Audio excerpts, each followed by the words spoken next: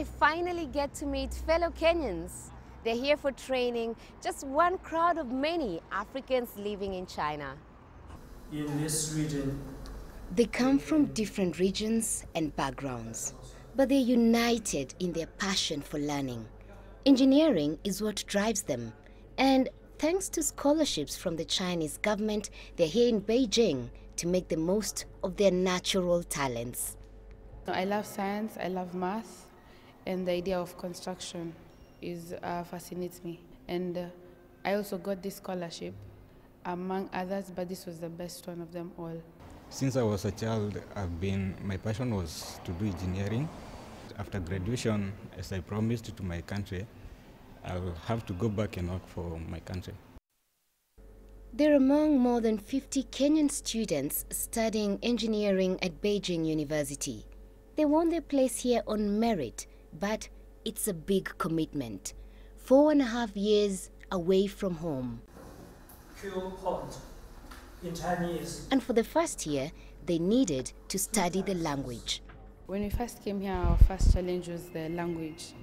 You come here, not many people know English, so it's hard we mostly use it in languages.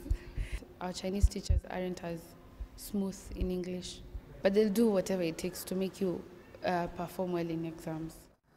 The rewards can be immense. For the students, it's training in cutting-edge technology. For Africa, it's in the transfer of skills when these students finally go home.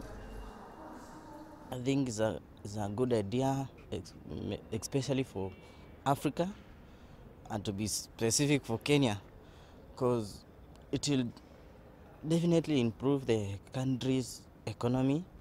So many people will get employed, and it will improve the living standards of very many people.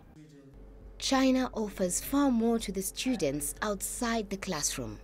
The blend of the modern with an ancient culture and a different outlook on life. Still, they do get homesick.